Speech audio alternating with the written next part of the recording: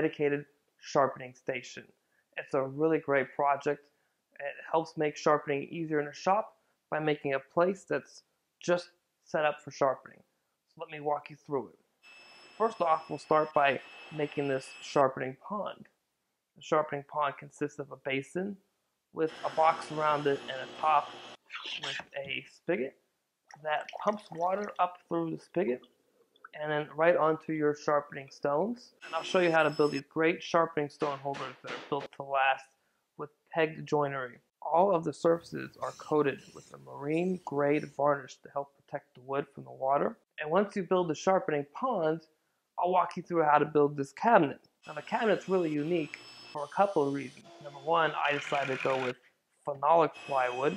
I chose phenolic plywood because it's water resistant with its plastic top. And if you're like me, every square inch in your shop is really important.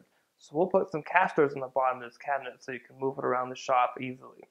And the T-tracks are really great because all you have to do is open up the door into the cabinet, pull out your sharpening pond, lift it up, line it up with the T-tracks, put it down, lock it in, and you're ready to go. You also have room for a grinder or other sharpening items, such as a work sharp. To the left of the door is a whole bank of drawers. These drawers are great for holding all of your sharpening stones, angle jigs, sandpaper, or anything else that you would need to use for sharpening.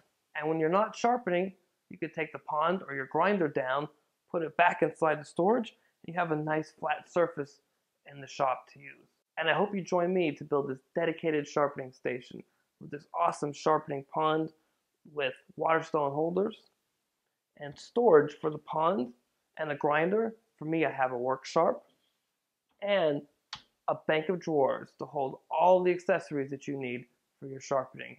So if you want to build this project, check it out at www.mmwoodstudio.com.